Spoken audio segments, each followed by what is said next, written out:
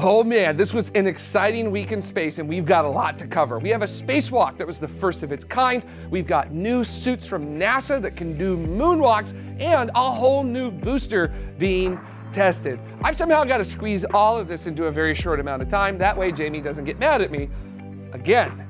So I'm Jared and this is your space news for October 24th, 2019. And we're going to get started by heading on over to China for this week's only launch.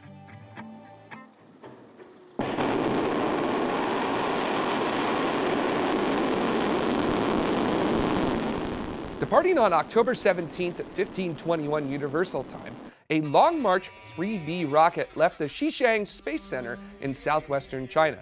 The payload, a spacecraft called TJS-4, was placed into an elliptical transfer orbit like most satellites headed to geostationary orbit. But this one was different. The China Academy of Launch Vehicle Technology announced that the mission was successful, and that was it. Chinese state media said that the TJS-4 satellite will test communications technologies, and the three previous TJS satellites launched in 2015, 2017, and 2018 were also described as such, but analysts and amateur satellite trackers indicate they are more likely for military use. We've got no upcoming departures this week. I'm supremely disappointed in the Earth. I mean, I guess I could go out and buy my own launch if I wanted to very, very quickly. Not sure who to buy it from, but yeah, nothing is on the docket. But there is something very, very big that happened in spaceflight in the past week, a first of its kind spacewalk. And to tell us a little bit more about it, here's Jade Kim.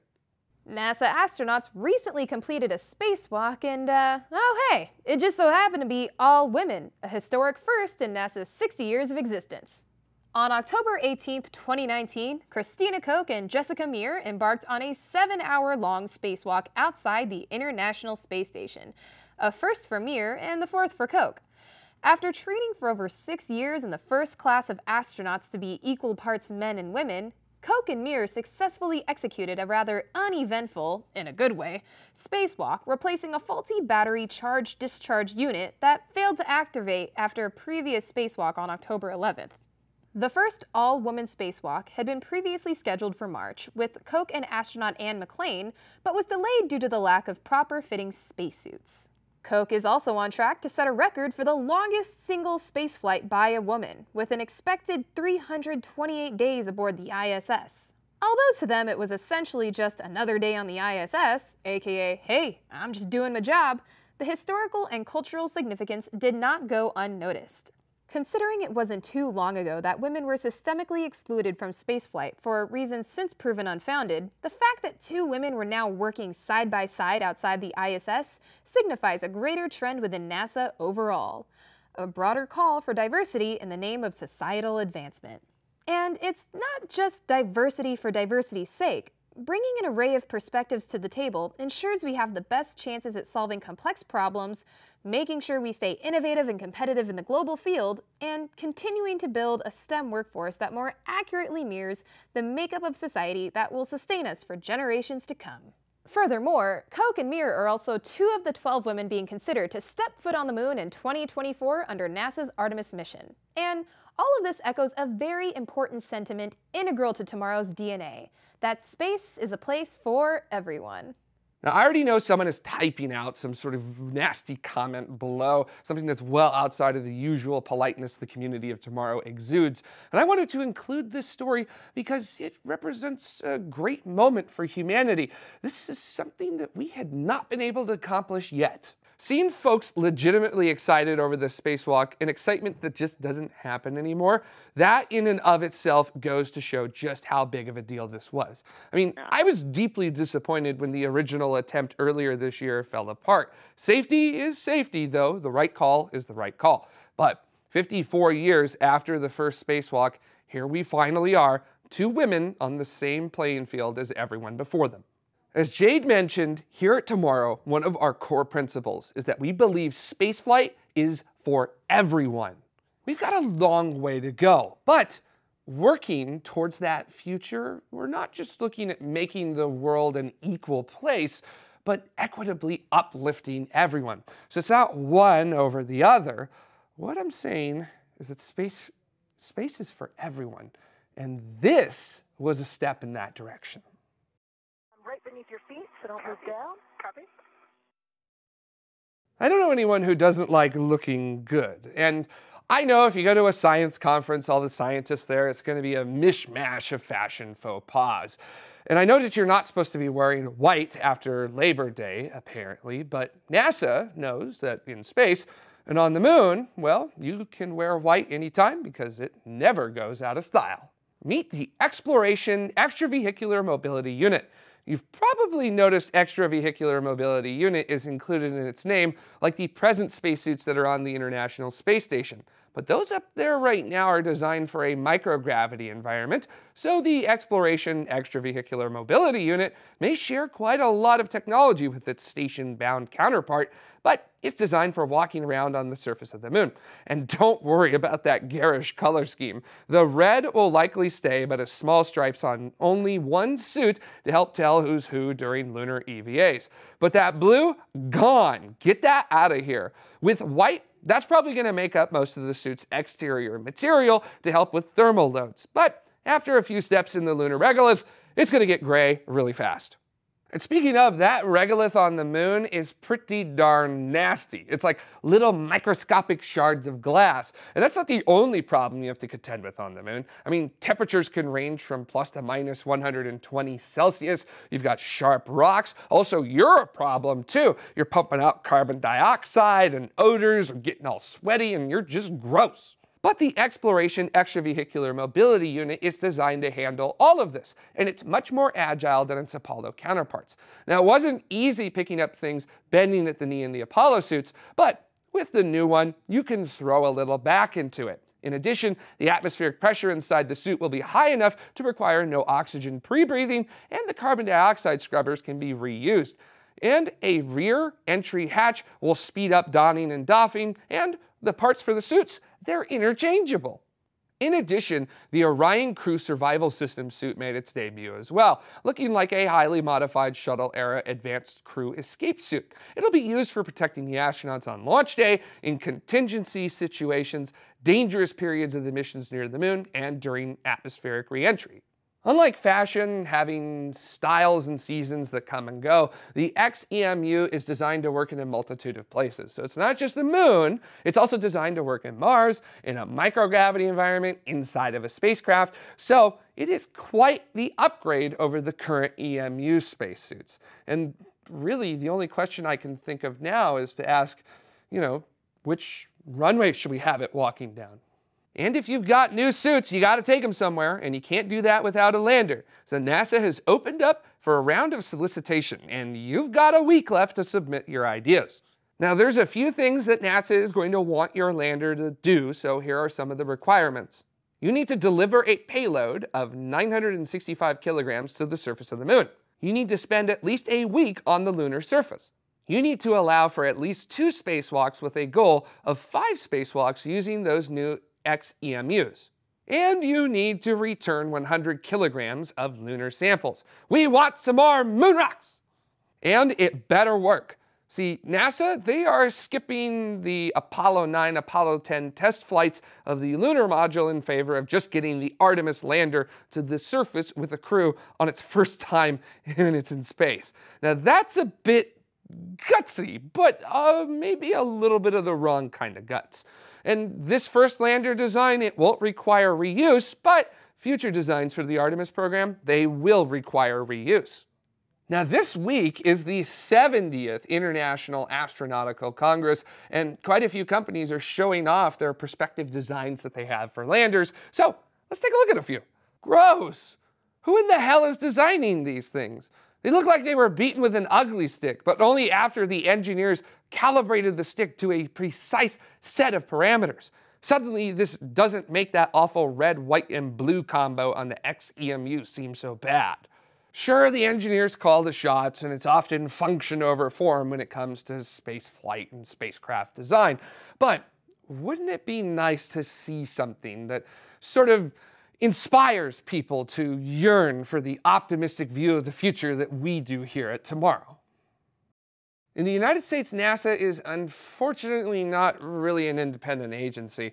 You see, they're kind of beholden to whatever the executive and legislative branches tell them to do, including designs of vehicles and things like that. And can the executive and legislative branch design vehicles? Well, I'm not going to go into that.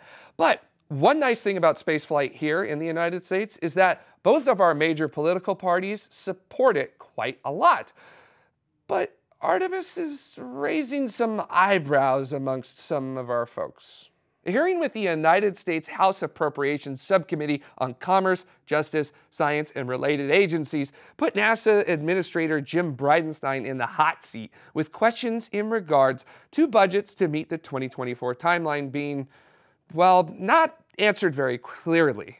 Now, one thing that I do like about Bridenstine is that he has said that he is not going to cut any other parts of NASA's budget in order to fund Artemis. Essentially, he wants more budget to be added in order to fund Artemis.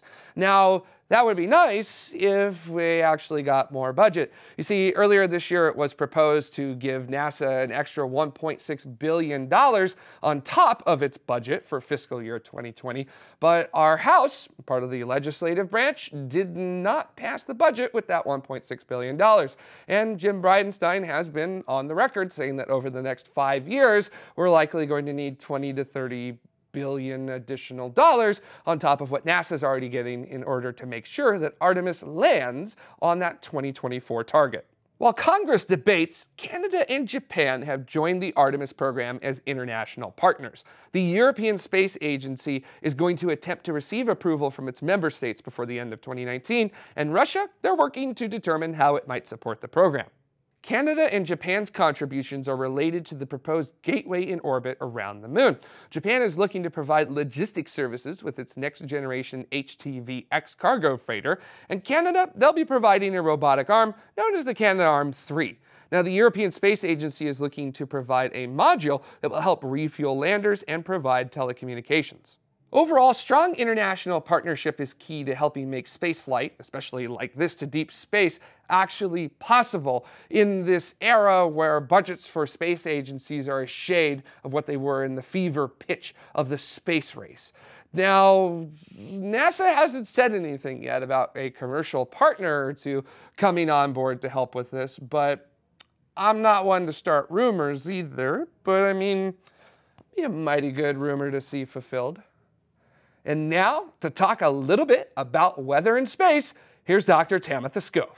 Space weather this week is about to get very interesting. As we flip to our front side sun, you can see that massive coronal hole that's about to rotate in through the Earth's strike zone and will do so over the next couple days. It's going to be sending us some fast solar wind, and that could bring some much needed aurora clear down to mid-latitudes. Now, the last time we saw this coronal hole, it brought us up to storm levels. So you aurora photographers, definitely get your batteries charged because you're going to need it. There's got a really good chance for some decent aurora show. Now, also, we had a polar coronal filament that lifted off over the last day or so. I haven't seen one lift off from about this size in quite some time. And the fact that it's really close to the poles, all of that is an indication that solar cycle 25 is getting much closer. But of course, we're not there yet. As we switch to our far side monitor, this is stereo, and it's kind of looking at the sun from the side. You can see we still have a very spotless sun, even on the far side. So you amateur radio operators and emergency responders, we're still going to be dealing with some poor radio propagation easily over the next week. For more details on this week's space weather, including when and where to see aurora and how amateur radio and GPS is going to fare, check out my channel or come see me at spaceweatherwoman.com. It's been quite interesting watching companies scrambling in order to try to lower the costs of access to space. They've been doing things like completely new designs, changing out their avionics, changing how things get out to the pad and are processed with other things like that. But Northrop Grumman, they've got something new, and it's pretty solid.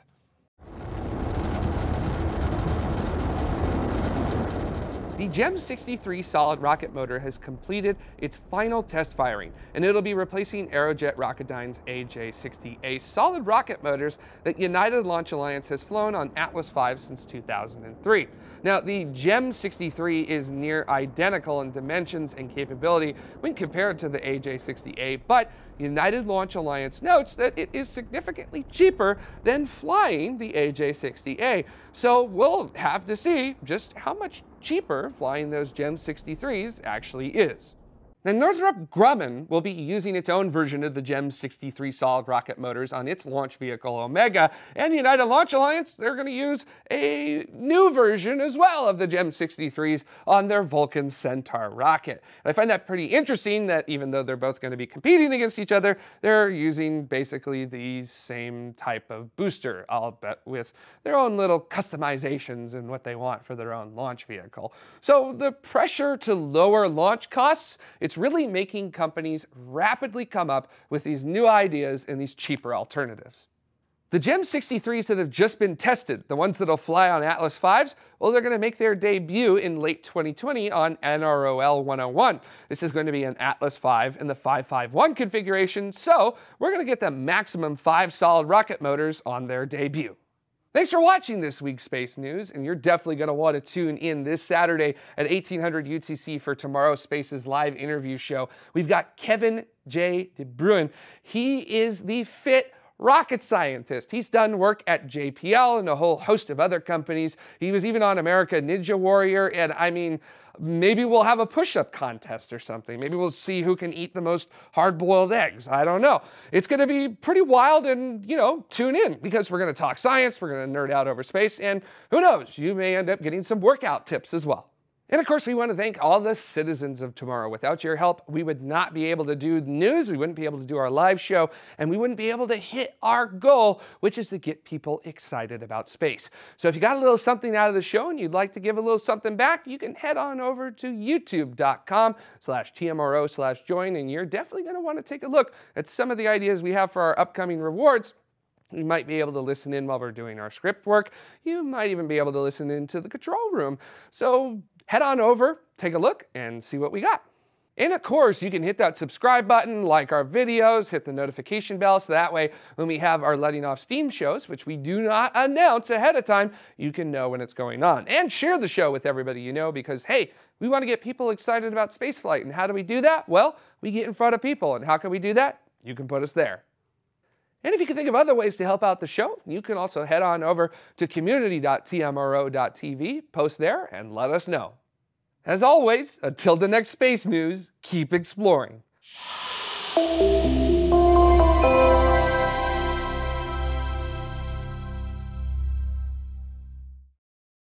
I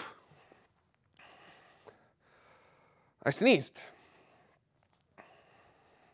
And I didn't cover my mouth either, because I'm gross. Sick! And then we go to voiceover.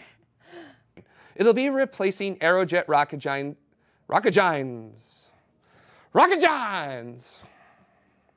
I'm wearing my rocketgines. Testing, testing, testing. Sorry. And that's going in the bloopers. Oh, God. Which runway are we going to walk it on?